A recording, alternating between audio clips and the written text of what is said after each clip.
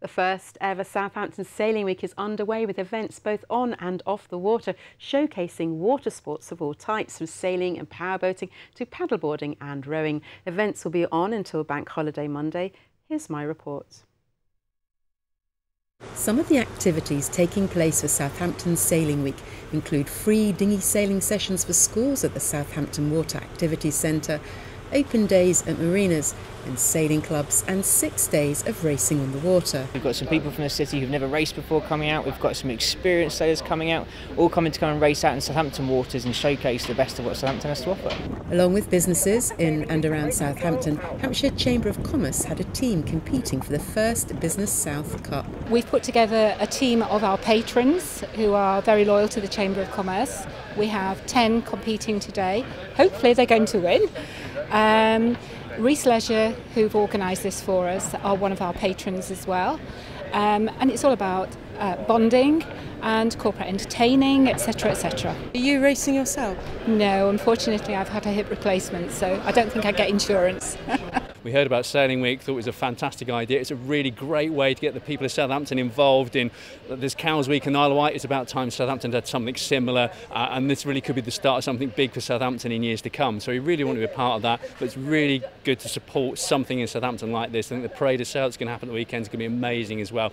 So it's just really great to be part of this event and get some of our clients out on the water and get them involved in sailing and to kick it off with. It's the first time Southampton has hosted a dedicated week to celebrate sailing, and the Royal Southampton Yacht Club were delighted to be involved. Where we live, we are in the most popular sailing area in the country, if not the world. The only alternative is the forest or the countryside. Every child in this area should at some time or another be introduced to boating.